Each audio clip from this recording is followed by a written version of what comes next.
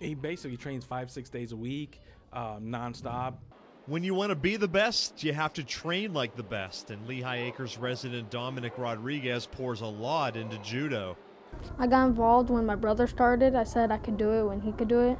I was 3.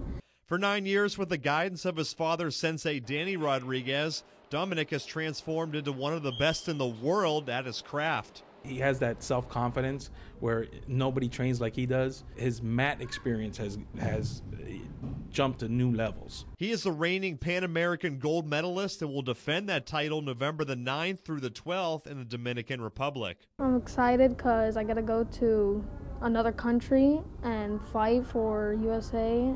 Competing for the red, white, and blue, a big deal as he hopes in the future to be on the Olympic stage. He wants to be the first male to ever win a gold medal. He says the only one that he would accept getting the gold medal before him is his brother. With family, friends, and his father backing him, there's no shortage of support. He's the best dad in the world, and he's the best coach in the world.